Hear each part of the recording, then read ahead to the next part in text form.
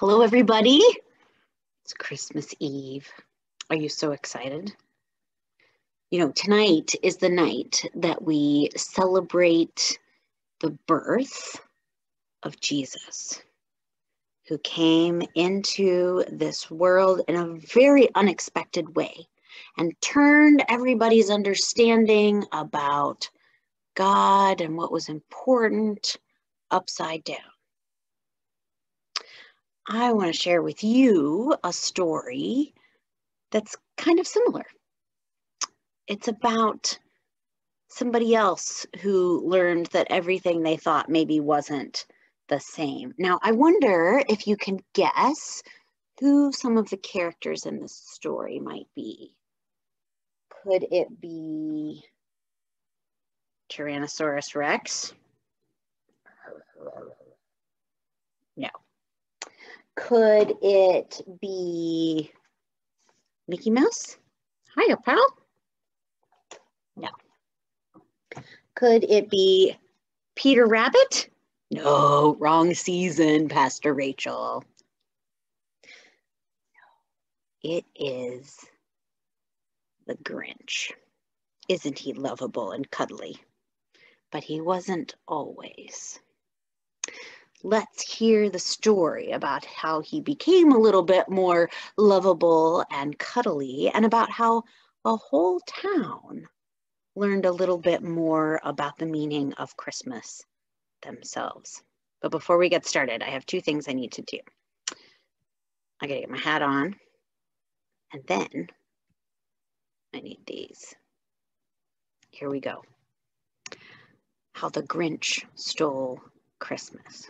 Oh, and by the way, if I look like I'm looking off to the side in a weird way, it's because that's where the book is for me, and it's gonna look a little weird for you, but that's just how the computer goes. Enjoy.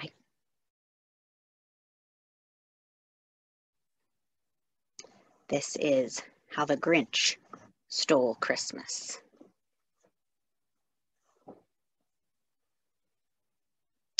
Every Who down in Whoville loved Christmas a lot. But the Grinch, who lived just north of Whoville, did not. The Grinch hated Christmas, the whole Christmas season. Now, please don't ask why. No one quite knows the reason. It could be his head wasn't on just right. Is your head on right?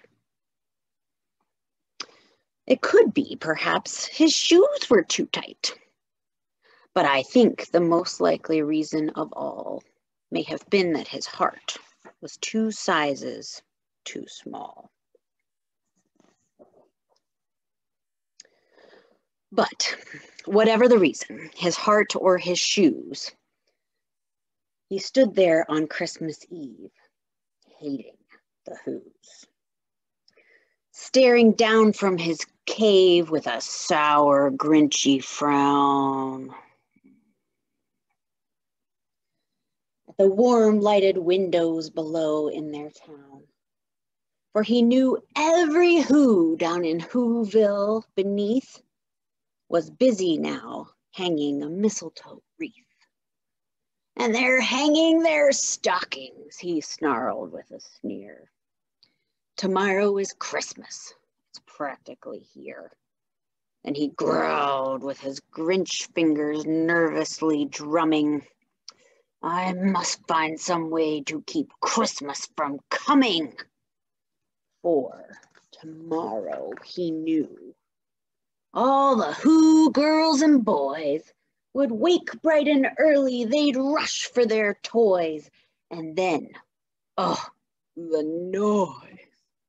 Oh, the noise, noise, noise, noise.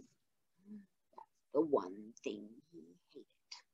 The noise, noise, noise, noise.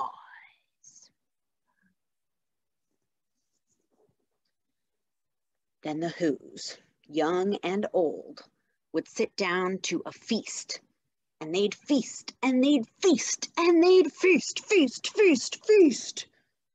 They would feast on Who pudding and rare Who roast beast, which was something the Grinch couldn't stand in the least. Then they'd do something he liked least of all. Every Who down in Whoville, the tall and the small, would stand close together with Christmas bells ringing.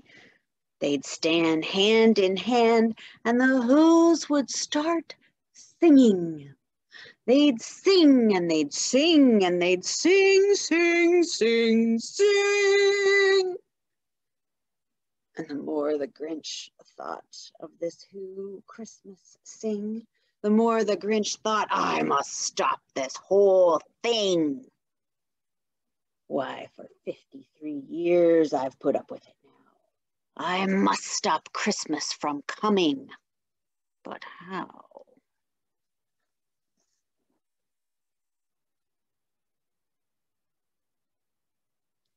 Then he got an idea. An awful idea. The Grinch got a wonderful, awful idea. I know just what to do. The Grinch laughed in his throat, and he quick made a Santa Claus hat and a coat. And he chuckled and clucked, oh, what a great Grinchy trick! With this coat and this hat, I look just like Saint Nick.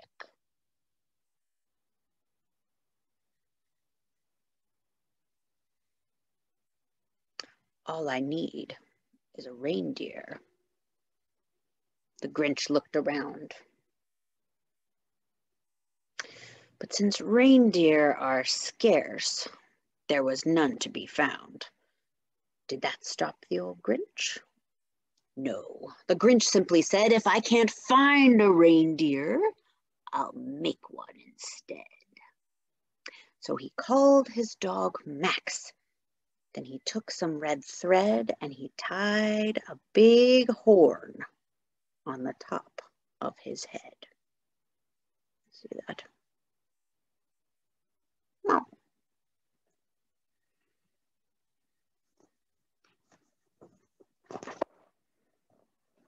Then he loaded some bags and some old empty sacks on a ramshackle sleigh, and he hitched up old Max.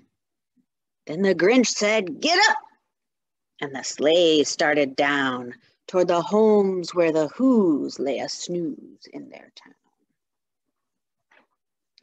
All the windows were dark, quiet snow filled the air. All the Whos were dreaming sweet dreams without care. When he came to the first little house on the square, this is stop number 1, the old Grinchy Claus hissed. And he climbed to the roof, empty bags in his fist. Then he slid down the chimney, a rather tight pinch. But if Santa could do it, then so could the Grinch. He got stuck only once, for a moment or two. Then he stuck out his head from the fireplace flue, where the little Who stockings all hung in a row.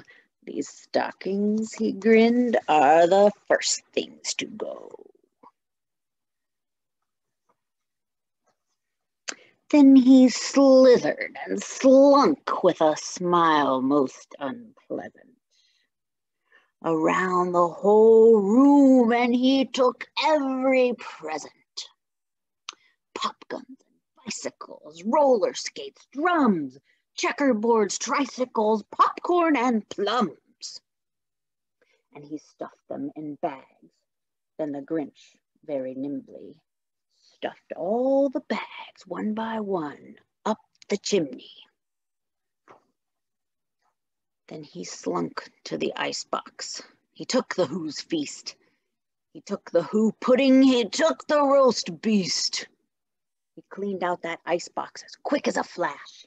Why, the Grinch even took their last can of Who hash.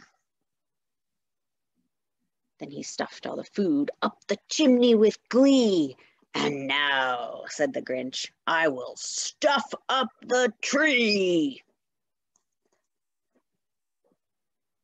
And the Grinch grabbed the tree and he started to shove when he heard a small sound like the coo of a dove. He turned around fast and he saw a small who, little Cindy Lou Who was not more than 2.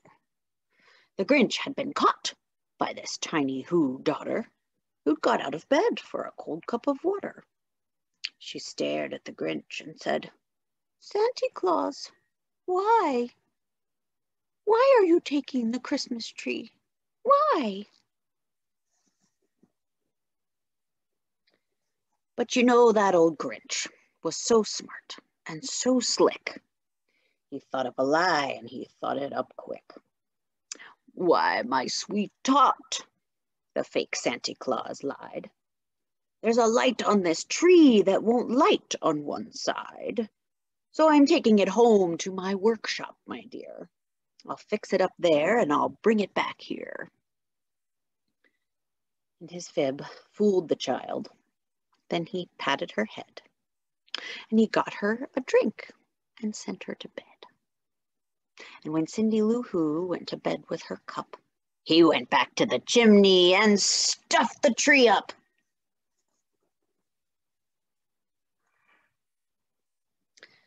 Then the last thing he took was the log for their fire, and he went up the chimney himself, the old liar.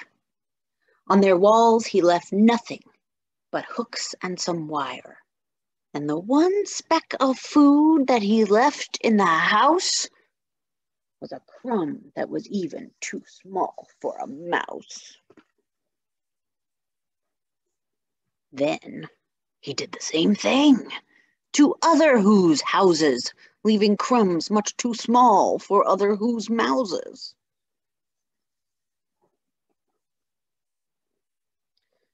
It was 1/4 dawn, all the Who's still abed, all the Who's still a snooze when he packed up his sled.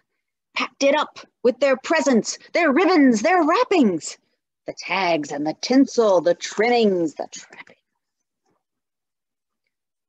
3,000 feet up the side of Mount Crumpet, he rode with his load to the tip-top to dump it. "Pooh-pooh with the Who's," he was grinchishly humming. "They're finding out now that no Christmas is coming. They're just waking up, I know just what they'll do. Their mouths will hang open a minute or two, then the Who's down in Whoville will all cry, boo-hoo."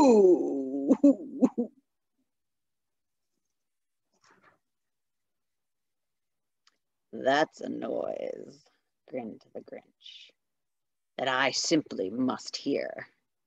So he paused, and the Grinch put his hand to his ear, and he did hear a sound hissing over the snow. It started in low, then it started to grow.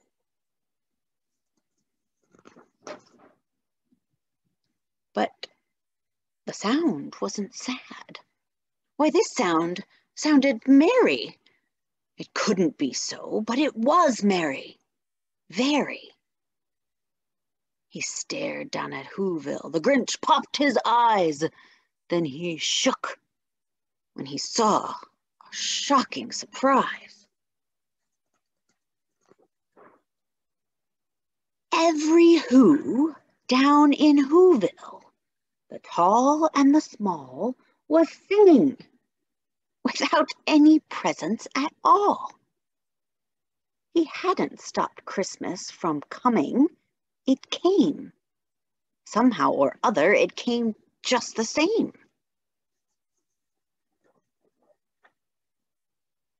And the Grinch, with his Grinch feet ice cold in the snow, stood puzzling and puzzling. How could it be so? It came without ribbons. It came without tags. It came without packages, boxes, or bags. he puzzled 3 hours till his puzzler was sore. Then the Grinch thought of something he hadn't thought of before. Maybe Christmas, he thought, doesn't come from a store. Maybe Christmas, perhaps, is a little bit more.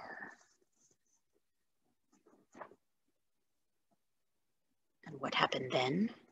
Well, in Whoville, they say, that Grinch's small heart grew 3 sizes that day. And the minute his heart didn't feel quite so tight, he whizzed with his load through the bright morning light. And he brought back the toys, and he brought back the feast. And he himself, the Grinch, carved the roast beast.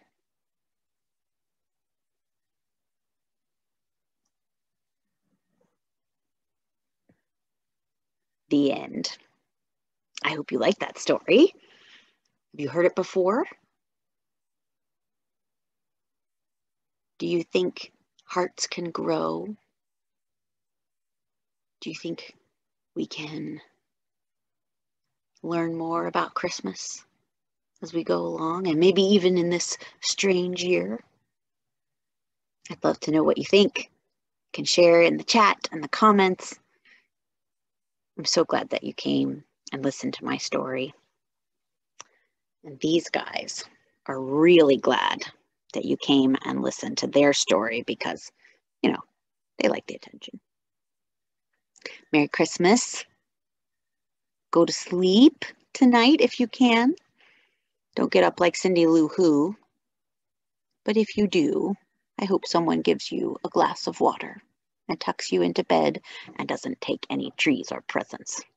I don't think that'll happen. Merry Christmas.